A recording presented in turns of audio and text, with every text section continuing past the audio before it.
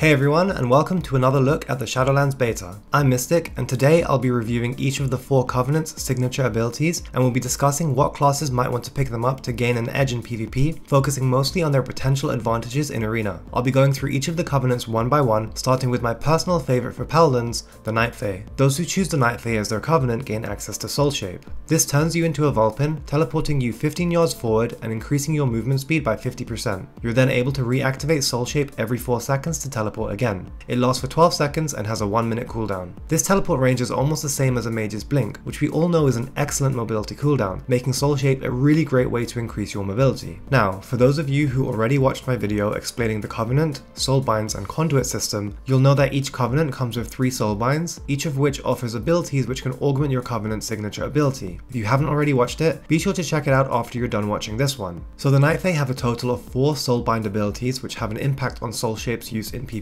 Nia lets you choose between Run Without Tiring and Stay on the Move. Run Without Tiring may have its uses in PvP, particularly for classes which lack any form of self-healing. And if self-healing is not a problem for you, then choosing Stay on the Move for the small decrease to Soul Shape's cooldown may prove to be better. Next we have Corrin, who also has 2 abilities to choose from which augment Soul Shape in the form of Horn of the Wild Hunt and Wild Hunt's Charge. Horn of the Wild Hunt simply makes Soul Shape provide a 10% increase in movement speed to all allies within 40 yards, and honestly, 10% movement speed is just too low to have a significant impact on PvP. Wild Hunt's Charge, on the other hand, is a lot more promising. This turns your Soul Shape into a charge when used while out of combat, stunning your target for 1.5 seconds in PvP and ending your Soul Shape. This ability has the potential to be really powerful for classes that have limited mobility and want to engage in melee range as quickly as possible. The added charge stun is a nice perk for helping gain momentum quickly in the opener. However, this trait will mostly only be useful in the opener because of the combat requirement. It's also worth noting it may actually be impossible to get the charge off in time against some comps on some maps because of the distance requirement, as some classes may be able to get you into combat before you can charge. Either way though, with my testing so far, I have been able to get the charge off in time against some classes, and it has proven to be quite useful. So, which classes will benefit the most from picking the Night Fae as their Covenant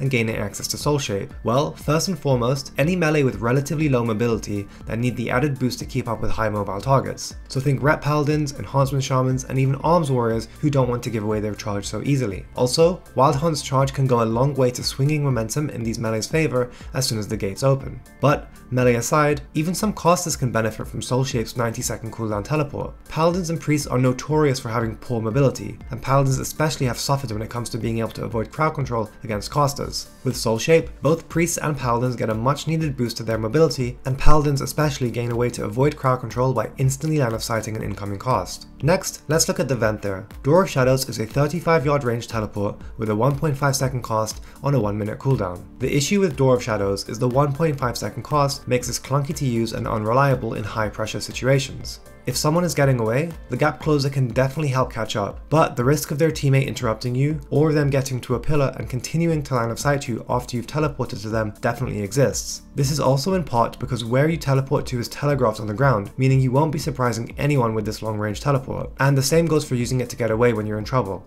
The risk of being interrupted exists. Now, let's take a look at the 5 Soulbind abilities which augment Door of Shadows. We have Agent of Chaos, Fancy Footwork, Watch the Shoes, Leisurely Gait, and Enduring Gloom. Naji the Mistblade lets you choose between Agent of Chaos or Fancy Footwork. Choosing Agent of Chaos makes your Door of Shadows disorient all nearby enemies at the target location for 6 seconds when you appear. Now, this only lasts for 3 seconds in PvP, which makes this much weaker than at first glance. And as previously mentioned, your enemies can also see the location you're teleporting to with a mark on the ground, which can help them avoid it. This makes the disorient quite unreliable in most situations. There are however some use cases. For example, you could use it to peel for your teammates by crowd controlling everyone around them when they're swapped to. And another more advanced technique would be using it to land crowd control, for example teleporting to a healer behind a pillar as a mage and blinding them into a polymorph. Again, it's relatively easy to avoid because of the long cast and telegraphed position on the ground, however it has potential. Alternatively, Fancy Footwork makes your Door of Shadows increase your movement speed by 40%, decaying over 6 seconds. This doesn't really provide high impact in PvP and so is not recommended.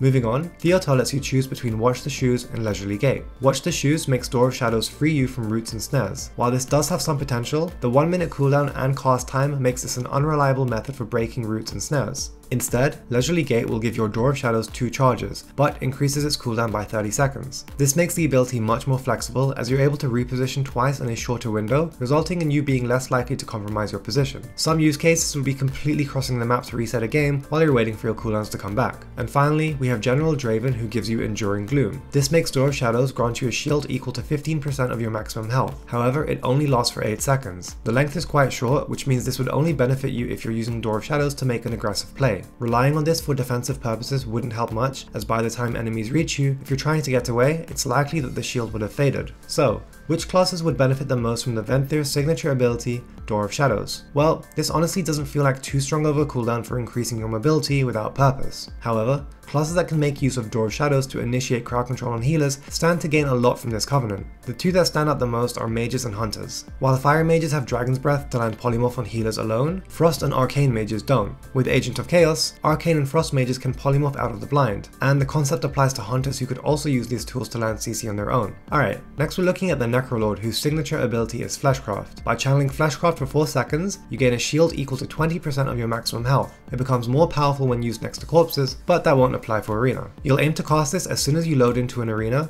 to get it on cooldown and start the game with the absorb. Then, classes which can easily escape and reset will find the most value in this signature ability, as they'll be able to recast it later in the game whenever things slow down in between their kill attempts. Perfect for classes like rogues. Alright, so what soulbind abilities improve Fleshcraft in arena? Well, there's really only one worth talking about, as it's significantly better than the others. Plague Deviser Merileth gives you access to ultimate form, which makes you immune to crowd control while it's being channeled, and then for 4 seconds afterwards. This turns Fleshcraft into an ability that gives players an opportunity to outplay their opponents in specific circumstances. For example, a healer could pre-Fleshcraft incoming CC in order to immune it. Alright, so which classes would benefit the most from Fleshcraft? Well, pretty much any class that wants to buff their defensives can benefit from it, especially frail melee like rogues and ferals. However, most of its value comes from using ultimate form to immune crowd control. Just imagine pushing into polymorph a priest. Before, you'd have to fake their premonition, which is now Shadow of Death, and then you could get your CC. Now you'll have to fake death and then potentially have to deal with a Fleshcraft CC immunity. You can take this a step further and actually immune instant incoming crowd control if you time it well. For example, Fleshcrafting just as a druid gets into range to bash you. So, if you're a healer that wants an additional way to deal with incoming CC, the Necrolords may just be the right covenant for you. Finally, let's take a look at the Kyrian and their signature ability, Summon Steward. This gives you access to Phials of Serenity, which restore 15% health and remove all curse, disease, poison, and bleed effects. It currently does not work in arena, which will likely make this the least played covenant in PvP. This is possibly because removing curse, disease, poison, and bleed effects is incredibly overpowered in PvP. However, they may adjust how this works in arena to perhaps allow for just a small health pot or something. But just in case they enable this in PvP, let's take a look at any relevant soulbind abilities that impact this covenant ability if it were to start working in PvP. There's Phial of Patience, Ascendant Phial, Charged Additive, and Forge Light Filter. Pelagos gives you Phial of Patience, which makes your vials heal for 35% additional health, but all of its healing occurs over 10 seconds. Being able to apply a hot that heals you for 10% of your health every 2 seconds is unbelievably strong, and could make this covenant have the best signature ability if it ends up working in arena. And even if it doesn't, if you're more interested in world PvP, duels, and random battlegrounds, this soulbind ability could prove to be the best one for you. Next we have Clea, who can give you Ascendant Phial. This makes your phials render you immune to curse, disease, poison, and bleed effects for 15 seconds, and could prove to be very strong against several specs, including rogues, ferals, and perhaps warlocks and DKs. So if you want a way to counter these classes in non-rated PvP, this could be the answer. Finally, we have Forge Light Prime Mechanicos, who comes with 2 interesting abilities. Charged Additive makes your Phial of Serenity also knock nearby enemies away from you. Obviously, this would be most fun on Z-axis maps, but again, this is all contingent on these phials being enabled in rated PvP. Still though, if you're more interested in world PvP and random battlegrounds, you could definitely have a lot of fun with this ability. And finally, we have Forge Light Filter, which simply causes your phial to automatically proc and heal you whenever you're reduced below 35% health. This one is not really comparable in strength to the healing increase from Phial of Patience, so would not be recommended in most cases. Once again, which classes will benefit the most from picking the Kyrian as their covenant and gaining access to Summon Steward? Well, without thinking twice, classes with low or no self-healing will definitely have the most to gain from this signature ability. Think warriors and even mages who lost temporal shield, and hunters who only have a heal on a long cooldown. These classes, which already have a decent defensive toolkit but lack strong self-healing, could rise to the top if they gain access to the strong and consistent self-healing training provided by the Kyrian. Classes that also struggle when being trained by rogues or ferals could benefit from this, as it will help them alleviate the pressure from the bleed effects. Historically, shamans have suffered when being trained by rogues, as have warlocks, although not to the same extent. Other rogues and ferals could also benefit from this to help them when being trained by themselves. But aside from the specific classes I just mentioned, if the Kyrian signature ability ends up working in Arena and we're able to use Phial of Patience for the 50% heal, this may just end up being the best choice for every class. However, it's very unlikely that this will happen, so ultimately we expect this to be the least played Covenant in ranked PvP. Okay everyone, that about wraps up this video on the Covenant signature abilities. I hope you're able to take something from this and can start thinking about which Covenant you want to choose from when Shadowlands releases later this year. Don't forget to check out my guide explaining how the Covenant, Soulbind and Conduit system works, and be on the lookout for future videos on each individual Covenant where I'll be covering the class abilities to hopefully help you make a more confident decision in which Covenant you want to choose for your class. As always, thanks for watching and I'll see you next time.